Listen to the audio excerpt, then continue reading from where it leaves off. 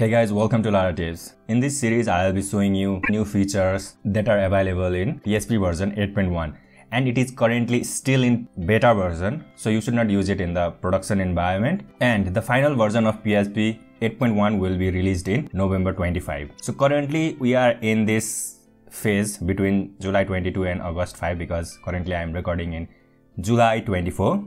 And I'll be using this Laravel playground.com website, which is developed by Beyond Code, and you can just click on this Beyond Code link and go to their website and see what they have built. And you can see here I have passed here PHP equals to 8.1, which will be PHP 8.1, and I'll quickly show you that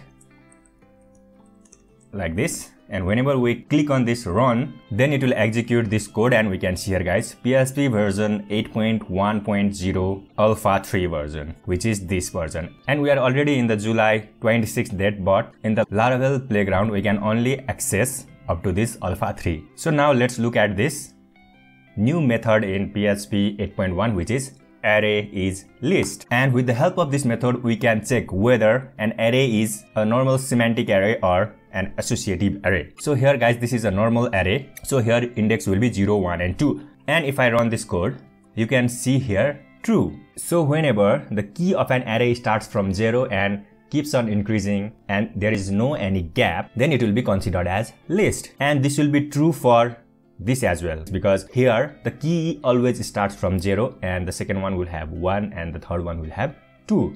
Similarly, it will also be true for this. Now let me show you in which cases it will return false. So in this case it will return false because the index starts from 1. Since we also have 0 index but it is on the second item, so it will return false. And let me quickly show you for other cases where it will show false, and I'll just show you the output.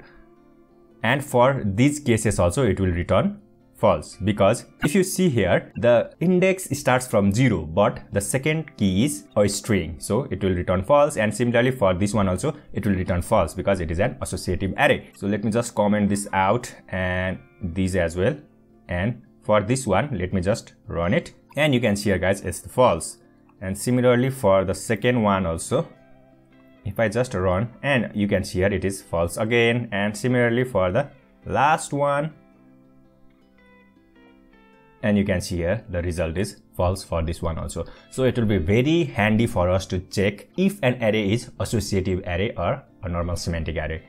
And you can see here in the documentation here, you can go in this URL and see the documentation. And here ArrayIsList function does not accept any iterable, so we can only pass an array there, not array access or SPL fixed array.